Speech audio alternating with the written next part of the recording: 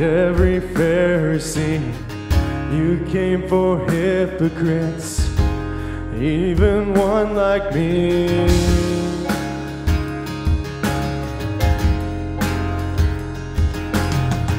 You carried sin and shame, the guilt of every man. The weight of all I've done is nailed into your hands.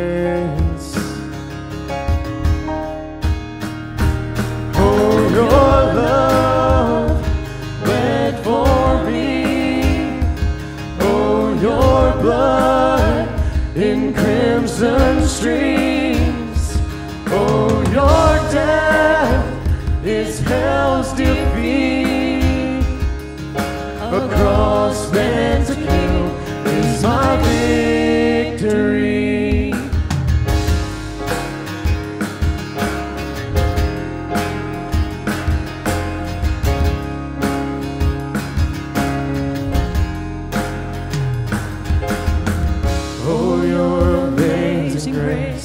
I've seen and tasted it, it's running through my veins. I can't escape its grip. In you my soul is safe. You cover everything. Oh, your love bled for me. Oh, your blood in crimson streams. Oh, your death is hell's defeat. A cross meant to kill is my victory.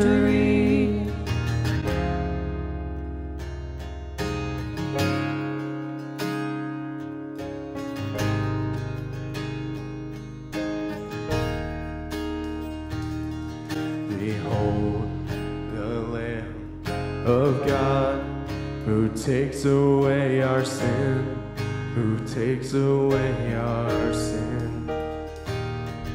The Holy Lamb of God makes us alive again, makes us alive again. Sing that again. Behold the Lamb of God,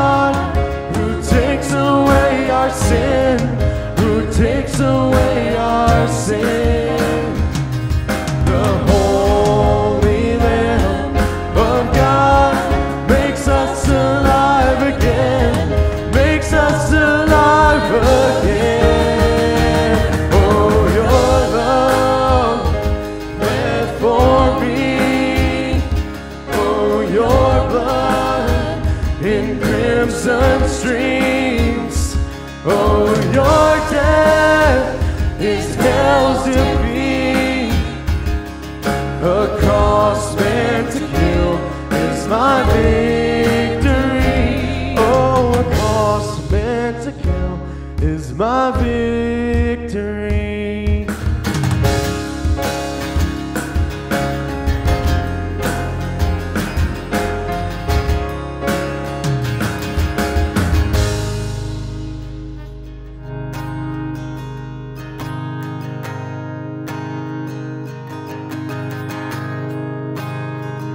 I need you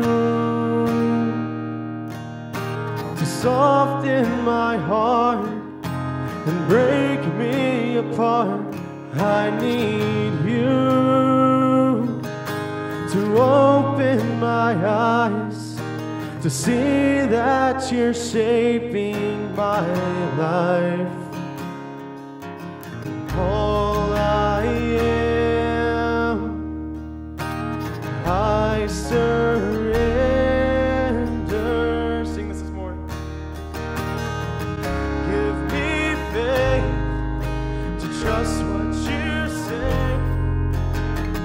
that you're good and your love is great.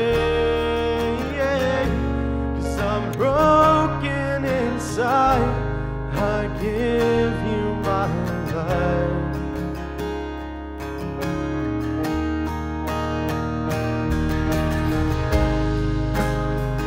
I need you to soften my heart and break me apart. I need you to pierce through the dark and cleanse every part of me. All I am, I surrender. Give me faith to trust what you say, that you're good and your love is great. 'Cause I'm broken inside, I give you my life.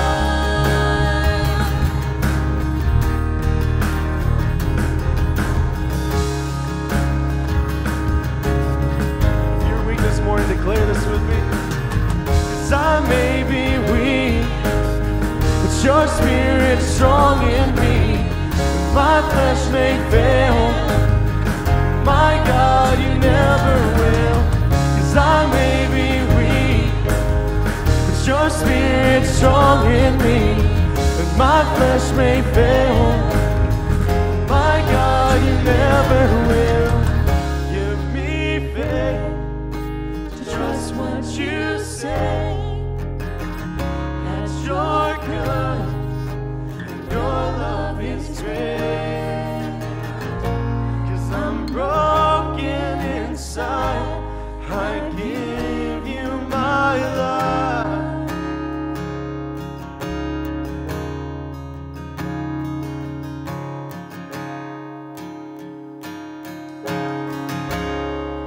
Your promise still stands, and great is your faithfulness.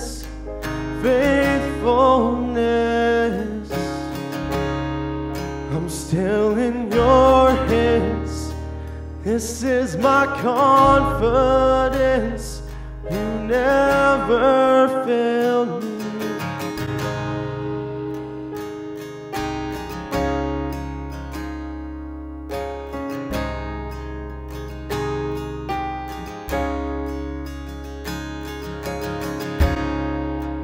Walking around these walls,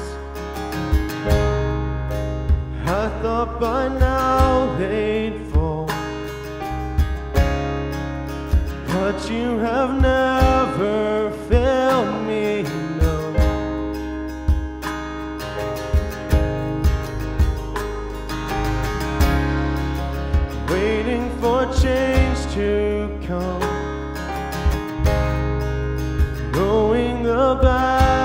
battles won.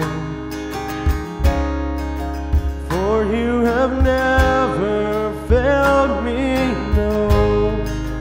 Let's sing that chorus again, all together. Your promise still stands. Great is your faithfulness, faithfulness. I'm still in your hands. This is my confidence. You never failed me.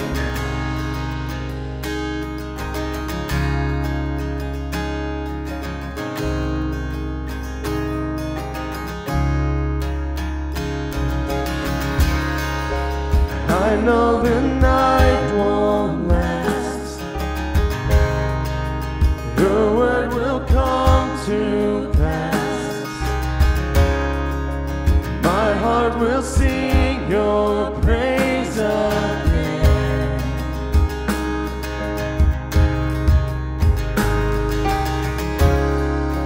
Jesus, you're still enough. Keep me within your love. My heart will sing your praise again.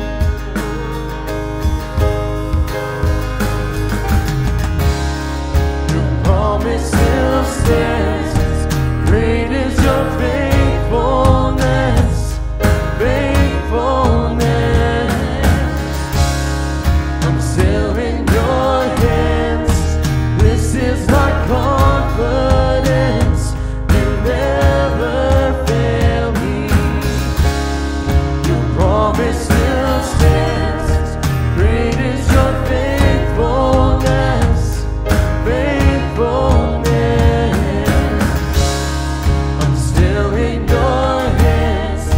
This is my confidence. You never fail me.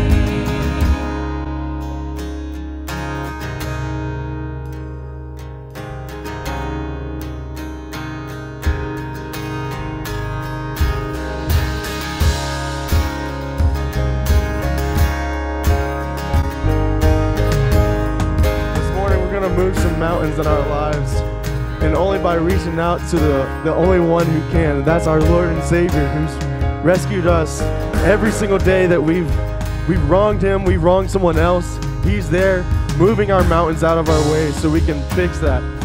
We can come back together as followers, as brothers and sisters, and we can move forward and we can move these mountains. So let's do that this morning. I've seen you move.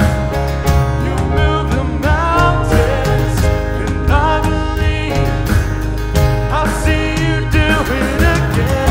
You made a way where there was no way, and I believe I'll see you do it again. I've seen you move. You move the mountains, and I believe I'll see you do it again. You made a way where there was no way, and I believe I'll see you do it again. I'll see you do it again.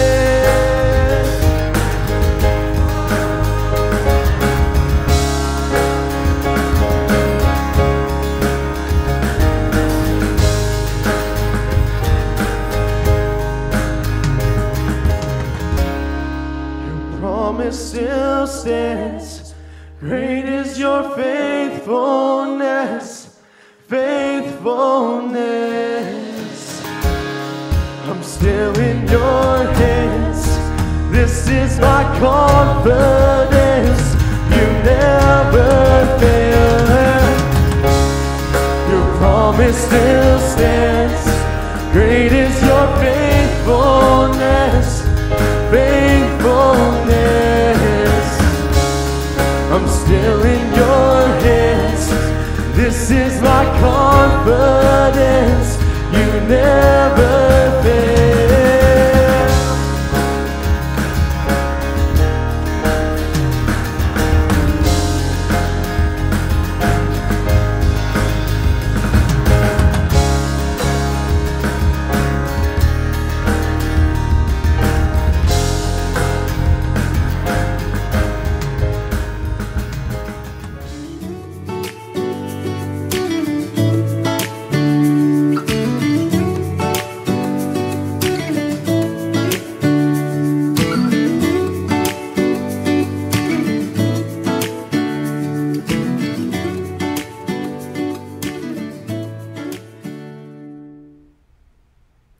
I made a really bad decision when the coronavirus hit. I finally broke down to my youngest daughter and my wife to getting a family pet.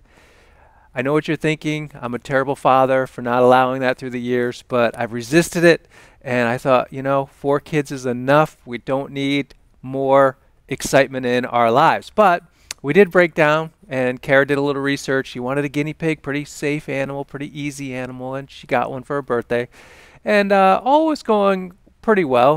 There's a picture here that she got this one first. His name is Cosmo. He's really nice. He's friendly. He doesn't hurt people or bite people, and he's pretty quiet. And I actually got to like him a little bit. But then they said, well, guinea pigs need to have a companion. They cannot live alone. Of course, they didn't tell me this when I agreed to get the one. And my wife wanted one, and she really liked him, so she got this other one on the bottom, and she named him Inky. Now, the ladies do not agree with my analysis on this, but in my opinion, Cosmo is a good guinea pig, and Inky is the spawn of Satan. He doesn't like people. He's a bully. He bullies this other one. He bites people, and the worst thing of all, he likes to pee on you. And so you could look at these 2 guinea pigs, bought at the same age in the same location, they about the same breed of animal, and say, how could one be so nice and the other one is so mean? And in my view, kind of a mistake. Now again, the ladies in my life will disagree with all of this, and they'll be upset that I even talked about it. But sometimes in our lives, we may feel a bit like the second guinea pig. That is to say, we're a mistake. We may feel like a failure.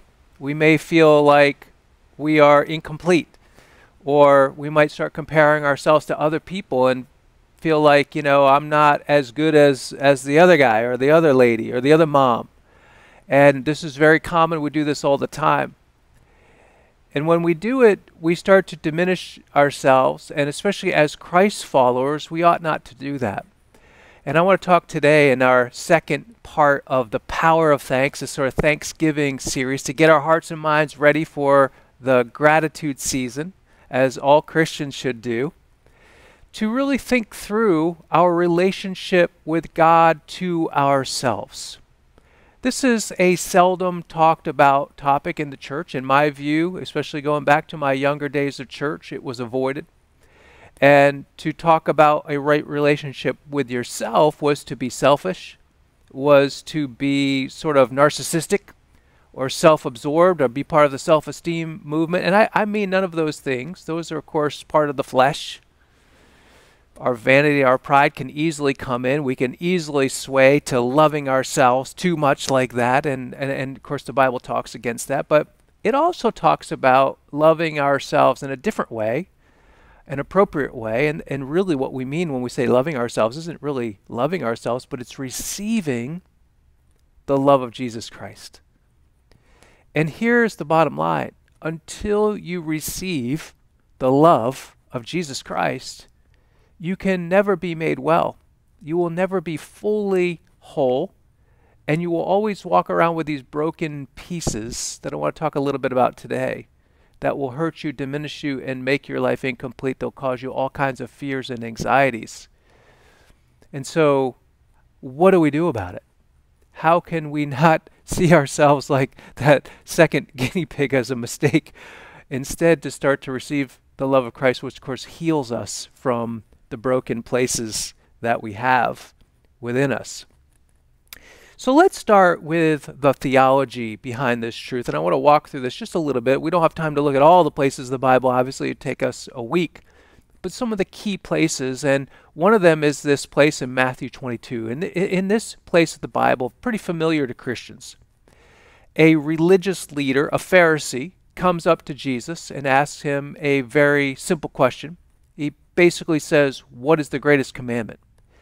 And in the Bible, they have many commandments, especially talking about the Old Testament, the law, the 10 commandments. And of all those commandments of God, of course, Pharisees came and added extra commandments that weren't even in the Bible. And he wanted a bottom line. He wanted to know Jesus' take on those commandments? Could you boil this down for us? And Jesus does.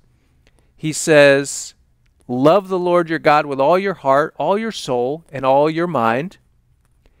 This is the first and most important command. And the second command is like the first, love your neighbor as you love yourself. So you see the two great commands, and we know these as Christ followers. You've heard of these. Love God with all your heart, soul, mind, strength.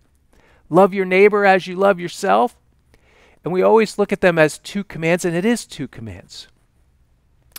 But it's very interesting that Jesus adds these little two words here, or the ending phrase here, as you love yourself. It's very interesting that he didn't just say, love your neighbor the way you love God or the way God loves you. He doesn't say that. He says, love your neighbor as you love yourself. And many have pondered over that, and why did he say it that way? Now, the whole passage, of course, is framed in a particular type of love. It's the agape love of the Bible. You may know there are many Greek words for the word love, as opposed to the English language where we only have one, so this gets a little confusing.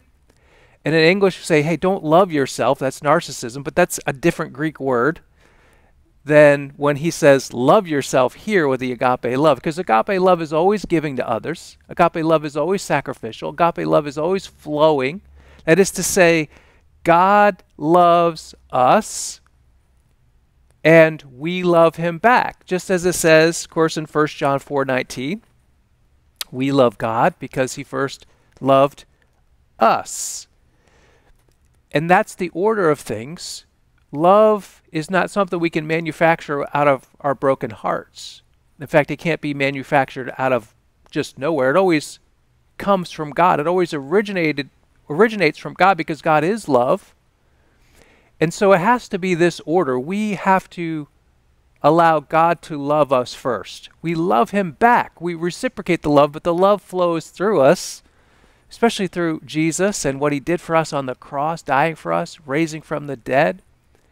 We love him back because he first loved us. And then, back to the great commands, and only then will we have his love flow through us to love others. And that's when you become a compelling presence for Christ. Little by little, more and more like Jesus.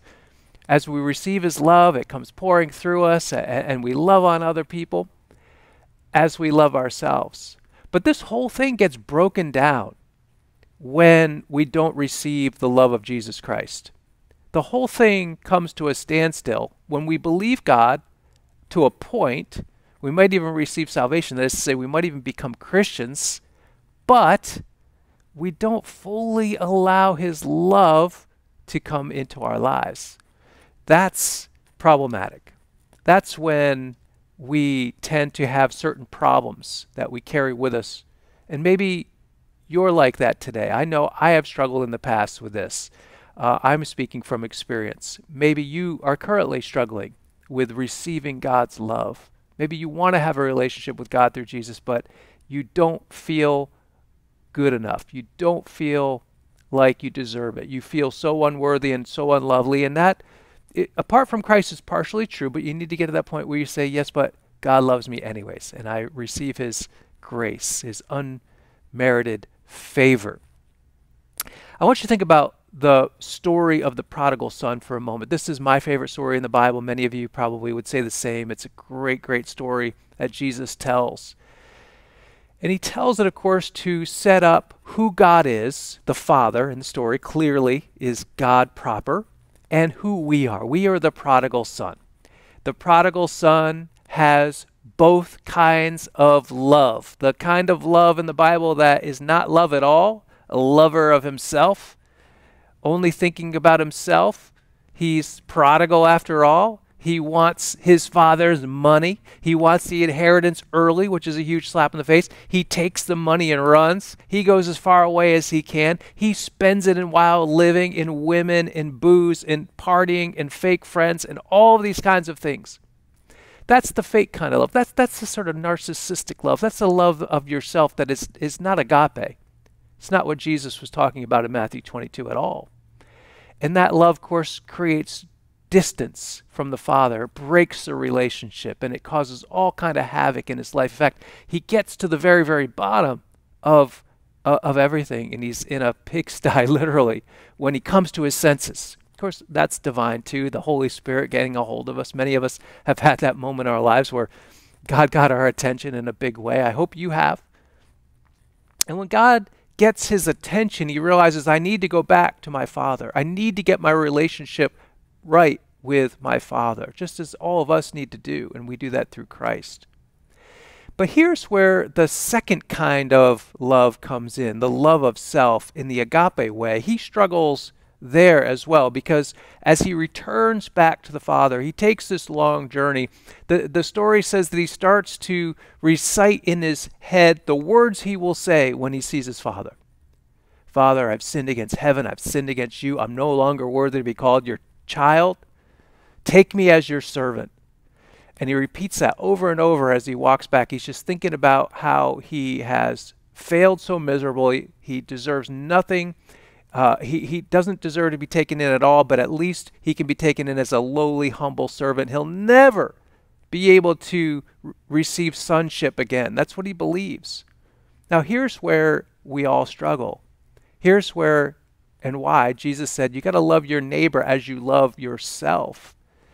There's a bit of self-flagellation, self-beating, and self-abuse that we do, that we're very good at as humans, and he's doing that all the way back to the Father. But when he gets to the Father says, no, put a robe on him. My son has come back. He's lost, but now he's found, and let's celebrate. And he hugs him and kisses him, puts a ring on his finger, and you see the love of God to the prodigal son. Are we wayward? Yes. Do we fall away from God? Yes. Are we broken apart from Christ? Yes. And we repent of our sins. And we come to our senses. We turn to Christ. We come back to him. But when we do, there's an act of the will to receive the love of God. And when we rebuke the love of God, when we stiff-arm the love of God, we will not fully receive his healing. And that is a huge problem on planet Earth. Look at Psalm 139 with me. This is a psalm of King David, the man after God's own heart. What's great about David is he's so emotive. He's so vulnerable. He's so not afraid to put himself out there for us. Of course, led by the Spirit of God, he writes these hymns. And this is such a great psalm. You can read the whole psalm. Let me read a little bit for you, starting at verse 13. It says, you made all the delicate inner parts of my body and knit me together in my mother's womb.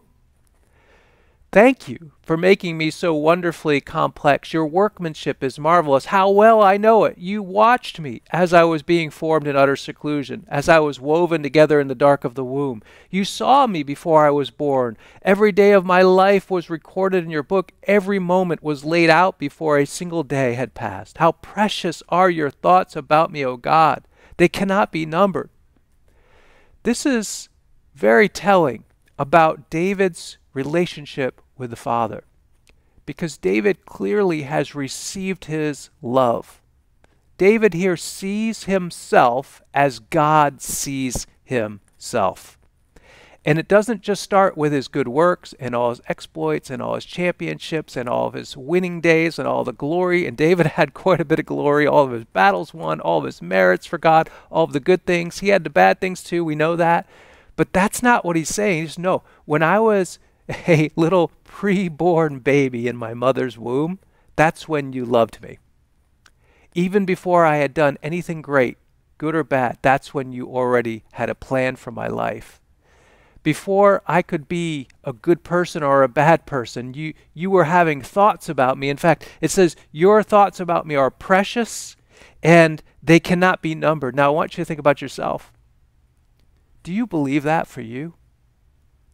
Do you believe that God loved you in the womb like that, even before you were born, and he still does today, hasn't changed one bit? Do you believe that he not only knows everything about you, good and bad, sins, ugly things, deep recesses of your heart, things that only he knows about you? He knows all your good things too. But he constantly cares about you. He is thinking about you all the time. You're always on his mind. That's what it says. The times that he thinks about you are precious and they cannot be numbered. Do you believe that? Because that takes faith to believe what God said is true. But when we don't believe it, we're denying the Scripture, we're denying the Word of God. We're actually denying God. And we're denying His full healing power in our lives. And when we stiff-arm God like that, we only hurt ourselves. And of course, we're hurting our relationship with Him. And just as the two great commandments say, we start hurting our relationship with other people. And ultimately, we hurt our relationship even with ourselves. That's why Jesus said, love God and love your neighbor as you love yourselves. There's 3 parts to the great command of God. And when I think about this love of the Father, I think about my own imperfect fathering. And I would ask you the question, do you realize how much a father loves his child? Some of you do, because you're fathers yourself, and mothers similarly love their children. Do you realize how much a father loves his child? Even an imperfect human father like myself, trying to do well, trying to be a good dad, but often falling short. But the love that God seats in your heart for your own child is beyond words. It's indescribable. It's a very unique kind of love. I remember when my first child was conceived, and I was over the moon, as any dad would be. And I couldn't think straight. I couldn't eat right. I couldn't talk about it without tearing up. We got the ultrasound. You know, back then you get these like really grainy ultrasounds. You can't really tell if it's a baby or like a mushroom or a lima bean or whatever. But they tell you it's a baby, and you can see it's alive. You can see the heartbeat. And they told me it was a girl. And my wife and I were so ecstatic. And I remember carrying this picture around in my wallet and showing everybody as if they cared. And I would say, it's a girl. And every time I say it's a girl, like tears would come in my eyes for no reason. I mean, you couldn't even talk about it without being emotional. And that, of course, didn't stop there. My daughter's now out of the house and married, and I still have trouble talking about her or thinking about her without tearing up. It's just what a father does. God puts that love in your heart as a father for your children, and all 4 of my children, I feel that way. And as we know, that's extremely imperfect. It's broken. I had days where I was short-tempered or said things I wished I hadn't said, or I didn't spend enough time with them, and all kinds of ways that I fall short. But God never does. And when He says He loves you, it's different. It's the unlimited version of I love you. When He says He thinks about you all the time, it means it in a very literal way, because His mind alone could possibly do that. When He says He's for you and He wants good things in your life, He can back it up because He's all powerful. And He never sleeps, He never slumbers, He never fails, He never lets us down. This is the God who is our Father when we become a Christian. And right now, to pause, if you're someone just leaning into this online service and you've yet to receive Christ, today's the day. I think today's the day to pause the video and say, Lord Jesus, come into my life. Take my sins away. I believe that you died for me on the cross, and I want to receive you as my Lord and Savior.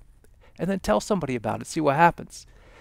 But for those who are Christians, I'm talking about something that takes you deeper in your walk with Christ. It's a reception of the love of God. We have to receive His love. That's what the Bible teaches.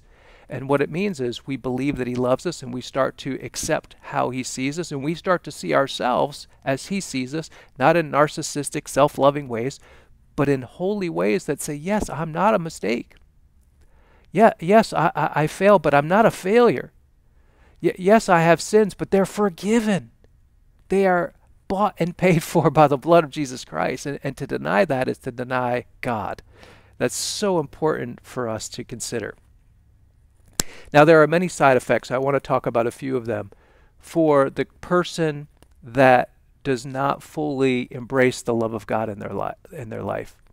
When we reject God's love, I know because I've done it in the past. I struggle with this from time to time in the present. And I believe most people do if they're really honest with themselves. But it takes some vulnerability to admit this, as I'm trying to show right now today. To admit that even though you're a Christian and you love God, you don't always know that He loves you, and you don't have the right view of yourself that the Bible teaches. And when that happens, again, there are these side effects. I think one of them is we have what is sometimes called a scarcity mindset. Instead of having the abundant life mindset that God has all provision, that he takes care of me, that everything I have will be given to me, that all the promises of the Bible are true, that I'm a full son, daughter of God, that he truly is my father, and like the prodigal coming home, that he's received me again to himself, not because of my good deeds or merits, but because of his. That creates in us tension. It creates in us a problem that says, I'm not enough, or even resources, I don't have enough, or when it comes to giving or being generous, I'm very stingy. This is a scarcity mindset. It says, I do not believe God at his word that he really loves me. He'll always take care of me, that he loves me more than the sparrows, as Jesus said. In John 1:12, Jesus said this, yet to all who received him, to those who believed in his name, he gave the right to become children of God. Now notice two parts in this, not one. It says, to all who received him, and to those who believed in his name, he gave the right to become children of God. So first of all, we are children of God. That's beloved. That's the one that God cares for and cherishes.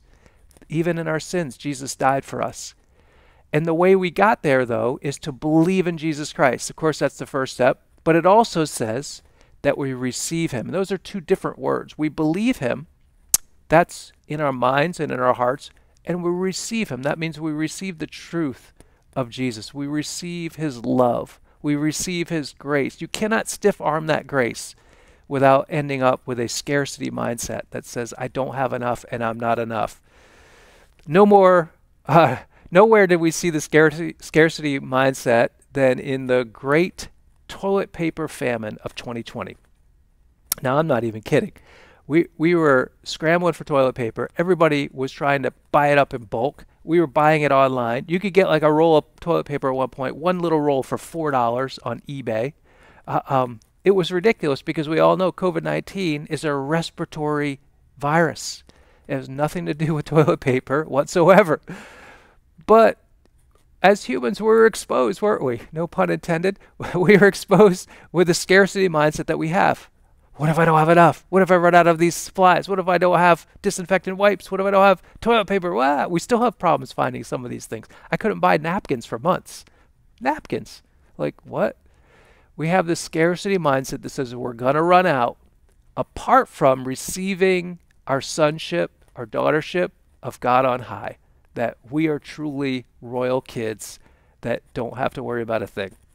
Another side effect that I've noticed with denying God's love for me and not believing that I am who he says I am is we try to fill our lives with other things. We all know there's a God-shaped hole in all people. That's true. But when Christ comes in, he fills it. But when we don't fully receive his love, we sort of straddle a fence of this void. And we still allow the brokenness to take hold in our lives. And Jesus says, I want to come and heal that. I want to give you abundant life. I want to give you life to the full. That's what Jesus promises in John 10. But instead, we don't really believe God loves us like that, and we're too bound up with it's a form of reverse pride. That I'm smarter than God. I'm not going to take him at his word. I'm going to deny what he says is true. And so I start to look for other things. Let me give you some examples I think are very common today. Online shopping. I like to online shop. So does the whole world now. We've really moved to an online shopping world, and some of that, of course, is very practical and helpful. But it's also something I think that fills up a void for a lot of people. There's a little thrill when I click buy now on my phone for a new shirt or a new piece of furniture or whatever it is that maybe I needed, maybe I didn't. I saw a stat this week that e-commerce sales are expected to hit $4.2 trillion by the end of 2020. We've never heard of that number. That's a number that's just astronomical. And this during a pandemic and during a difficult economic time, we are spending more money than ever before, and most of it's online. Is that wrong? Not all of it, but I would check your own heart on this. Have I resorted to online shopping as a way to fill the void rather than facing God and allowing him to heal me and receiving his love? Another way, of course, is entertainment. I don't know that we've ever had entertainment the way we do today. Streaming video is the king. Everybody's online practically. Services to keep our minds occupied. Some of it I think is healthy and good. It can be fun with your family and so on. But we've now got to the point where we are streaming so much. I read this week that internet service providers can no longer keep up with the bandwidth. In fact, they're begging companies like Netflix to shorten their resolution because that so many people, especially during COVID, are just binge watching show after show after show, and that's global. That's not just here. Why? We're trying to fill a void. We're trying to fill an emptiness. We're not satisfied with ourselves. We feel like failures. We feel like mistakes, and we haven't believed God. We haven't received His love. And when we do that, we try to fill it up with entertainment. For others, it's sex. We know that's something that people look to, either in real life or online. And this is another way. It's a fake way to try to find fulfillment. Alcohol or substance abuse is very common. In 2017 alone, 1 in 16 adults, 1 in 16 admitted to a substance abuse problem. Now that's a serious problem, but I believe that it's probably over 50% of us maybe don't have a hardcore issue with drugs or alcohol, but have some kind of addiction. I would say it's probably a very high number because humans are good at self-medicating, trying to find that thing, whatever it is that we just do a little too much of, take a little too much of. And why are we doing it? We're doing it because we haven't received God's love. We haven't allowed Him to heal us, and so we try to heal ourselves with things that we don't need. And then a fifth example, our relationship with food. It can be excessive. It can be what we call stress eating or boredom eating, where you're eating not because you're hungry, but because there's something inside that you're trying to fill.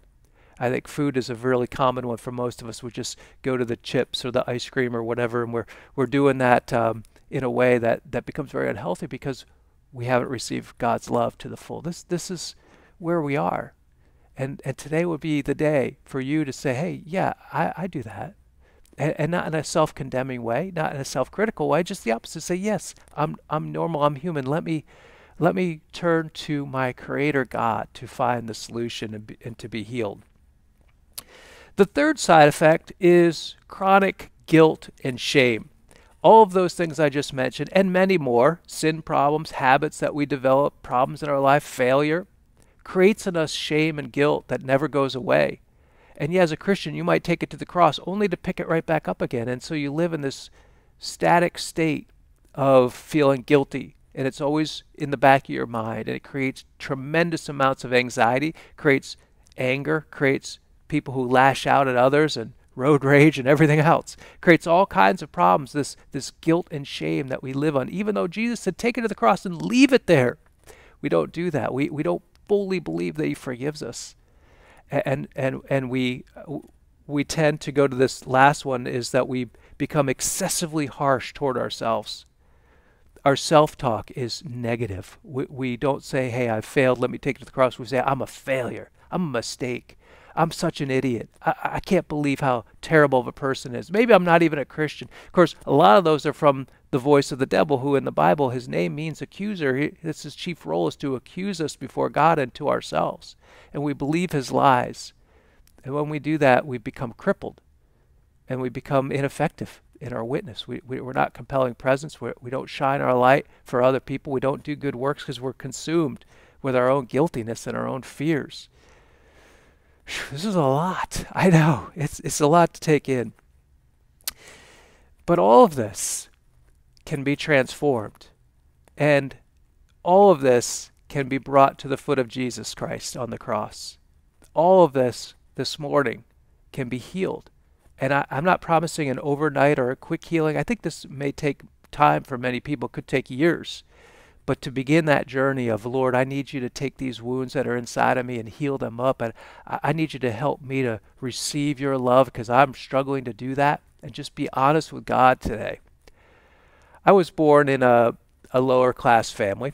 And it was a good family. We were, salt of the earth people, good people. But my parents struggled with many things.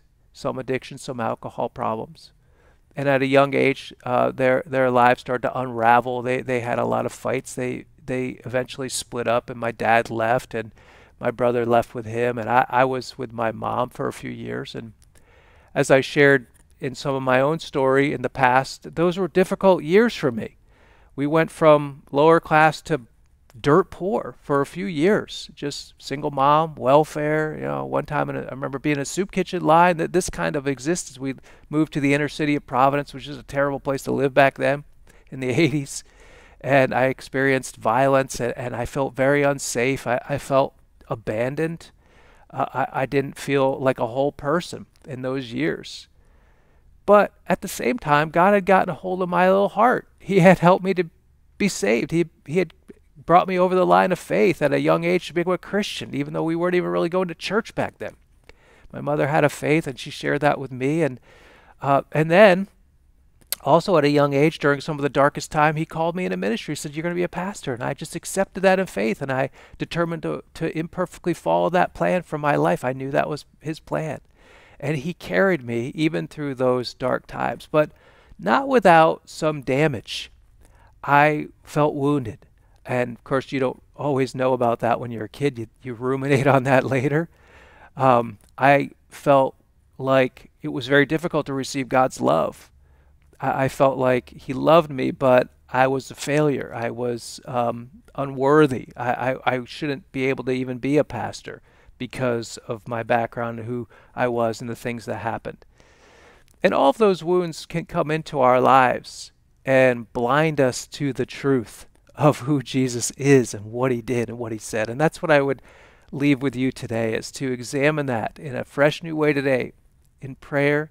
Maybe take some time to reflect on this, some silence, some time in Scripture, talking to some friends, some Christian friends about it, and just maybe ask God, "Lord, have you fully healed me? Have I allowed you to fully heal me? Have I truly trusted in your grace? Do I really believe that you love me the way the psalmist said? Am I following the great commandments all the way through? Love God, love my neighbor as I love myself. Have I accepted the truth?" Because until we do, we cannot have that healing. And that's my prayer for you today, that you would have that healing. And you would know, I'm still a work in progress. I have a long way to go, but God has given me that. He's given me that sense of his pleasure, his exhilaration of who I am in Christ, not because I'm so great, but because he makes me great. Not because I'm so special, because he makes us special. Not because I have great gifts, but he just magnifies those gifts in a way that gives him all the glory. And he'll do that for you too. Let's pray together toward that end. Our precious Heavenly Father, we admit to you today that we fall short in so many ways. We do fail you. We are not perfect. We are sinners, saved by your grace, and we're at your mercy, Lord. We also admit that we don't easily receive your love. We buck up against it. Our flesh wants to earn our way to heaven as if we could.